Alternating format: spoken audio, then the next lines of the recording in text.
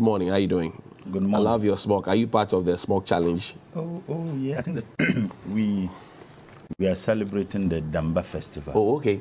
That's why there's a smock challenge. I guess so. Okay. I've seen the smock challenge on social media. I use smock often actually. Right. I use it often, and I guess that it has to do with the Damba Festival, Okay. which is being celebrated this month. Perhaps that could be the motivation. Okay, I see. But when is the celebration coming on? Well, the Damba Festival is a celebration that is done by not just only the Mole, the Gbang people. Okay. And when we talk of the Mole, the Gumbes, we are making reference to the Gumbes, the Mampusis, the Nanumbes, the Wales, and also even the Moses in Burkina Faso. They trace their ancestry to one great-grandfather who is the Gbewa. Okay. And even if you go to places like Boku, even the Kusasis to a very large extent also have some relationship with the Gbewa. Okay. However, Gunjes, who are members of the Guam, also celebrate the Damba Festival. Islam passed through the northern part of the country for a very long time. Right. The Gbang Kingdom, for example, is one of the oldest, if not the oldest, kingdom you can think of in this country. The Gbang Kingdom started in the 14th century. Even the Almighty Ashanti Kingdom, came 300 years after the Gbang Kingdom was established. The Ashanti Kingdom was established in the 17th century. The Gbang Kingdom was established in the 14th century. And at the time these kingdoms were established, you had the influence of traders who came there through Nigeria, the Hausas, the Fulanis, the Grumes, who came for trade expedition. And of course, they were already exposed to Islam. So they introduced the account of Islam to the people.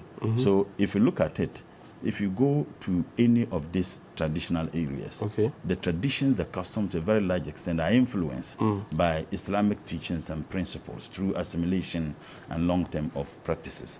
When the Gbang kings wanted to go to war, they needed to pray. And in those days, the literature is that they would send a bottle to whether in Nigeria or in somewhere, and then they will recite the Quran into the bottle, close it.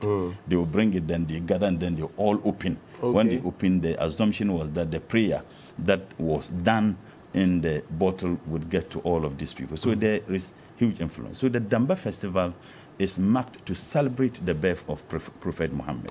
And in doing that, so one would ask, what has Islam got to do with the festival, with traditions and customs? It's because of the influences that has to do with how Islam was introduced into those areas and the effect of Islamic practices in the. So they have the 10th month, the lunar month, that is the 3rd lunar month of the Islamic calendar. On the 10th day, that is what they do, the Somo Damba. The Somo Damba, they gather, they read Quran in the morning. That's on the 11th day. After the 10th day, the next day, they read Quran in the morning, slaughter a bull, and then they do prayers. Then in the evening, there's someone who would lead. They get it someone who would lead in the royal family or one of his sub-chief. But the Yanna, for example, wouldn't come out in the morning. He comes out in the evening, where the dancings are done. And anybody who wants to dance, you would come to the Yanna and seek his blessings before you go and dance. In fact, he moved in there in a somber mood, where the drums and appellations are said. So after the Sumo Damba, they wait on the 17th, which is the Nadamba. It also comes with a lot of dancing. And when the moon appears, the 10th day, 10 days, within the 10 days, you have young people who will be going to the chief palaces to be learning how to dance and the culture and then the feast. Now, when the Sumo Damba is done on the 7th day, they have the Nadamba. After the Nadamba, there is something we call the Belkulsi.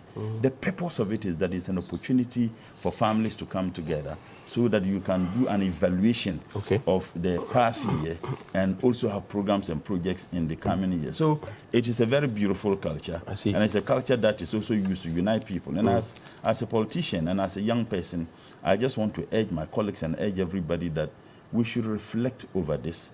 The coming together, the celebration should be an opportunity where we forge ahead in unison and in unity and see how best we can help improve the living conditions of our people, particularly in the northern part of the country, by creating the necessary opportunities. Thank God this year, my understanding is that it's going to be celebrated in Yendi at the auspices of His Royal Highness, the Yana. Okay. You know, so we all expect to be there. Right. Sons and daughters of the Gombes, far and near, those in the country, those, you know, outside. We hear you. Must all endeavor to participate in the Damba Festival. We climbed the mountain to go and celebrate with Dennis and his people as well. Dennis, so Dennis, I'm inviting you I'll be there. to come to Yendi to celebrate the Damba Festival. No, I'll be there. I have a smock that's a similar color. Similar. So you rock it and go. Yes, if I'll you come. need a smoke I'll come. for the purposes of the celebration, There's a different one? to give you a different smoke. Oh, no, I'll be there. I'll come.